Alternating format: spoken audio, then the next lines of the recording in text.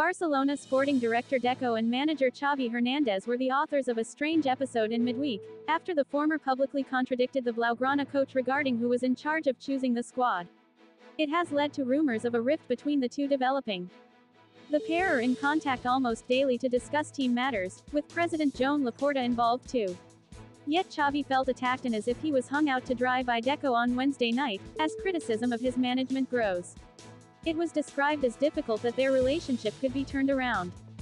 As per Relevo, there is a growing distance between the two. In spite of the effort that the two of them made to work together, Xavi is not as comfortable as he was with his predecessor, Jordi Cruyff, or ex-director of football, Mateu Alemany. The fact that Deco did not choose Xavi is working against him. On the other hand, Kingmaker Laporta has nailed his colors to the mast.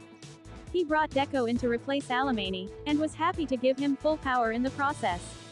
It should not be forgotten that Laporta was initially hesitant to appoint Xavi, and he was linked to another presidential campaign, that of Victor Font. For his part, Deco would prefer to have Rafael Marquez, currently in charge of Barcelona Athletic, who was decried as his favorite. Laporta was intending to retain Xavi for at least the rest of his mandate, until 2026, but some members of the board have lost faith in him, asking the manager for explanations for his setup. There are reportedly signs that the situation is impossible to turn around, say Relevo. Working in Xavi's favor is that there are not too many candidates to take over.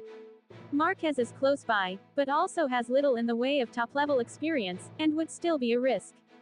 During Laporta's time in charge of Barcelona, now a decade in total, he has always been reluctant to sack managers in mid-season, with only Ronald Koeman suffering that ignominy.